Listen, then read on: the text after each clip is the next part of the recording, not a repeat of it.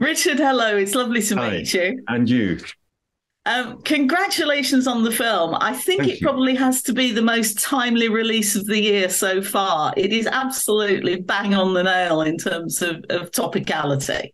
Yeah, I hope so. I hope so. I mean, every time I hear a story on the news about bed blockers, I think, well, you know, you sort it out. You sort it out. And, Yes. and the way that Sister Gilpin is trying to sort it out, Oh, uh, yeah. and I think it's a very, in that sense, it absolutely brings it sharp into focus, the problems at both ends, all ends of, the intake and outtake,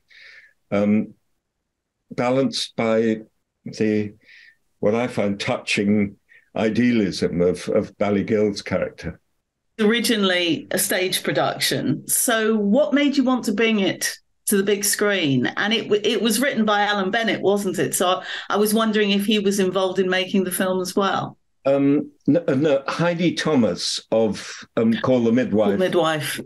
adapted Alan's script, and I worked with her on the adaptation. And what made me want to do it is, first of all, Alan is a very old friend, and I've done Alan's work, and known him for a very long time and admired him for a very long time. And because the subject of what we do with the ill and what we do with the old is, I think, of paramount importance. So it's rather wonderful to be asked to make a film about things that really matter and really matter to all of us. And I'm about to be 80, so I feel it rather personally.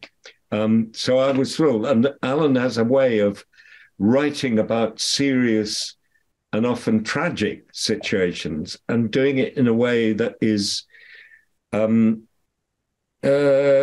witty and humane and touching and always unusual. He comes at it always from an unexpected Bennettian angle. There, you feel it personally. How much would you say this is a personal project for you? Yeah, absolutely. I feel I identify with all the things that the film is about. And also, I was able to work with a lot of old friends who are of my generation, most of whom I've worked with over the last 50 years or so. So, how much did it feel like almost a get together for Yeah. old friends? And were the times when it didn't really feel like working? Yes, absolutely. There was a wonderful atmosphere in the ward, in the women's ward, when you got all those great actors together, and the history goes back such a long way.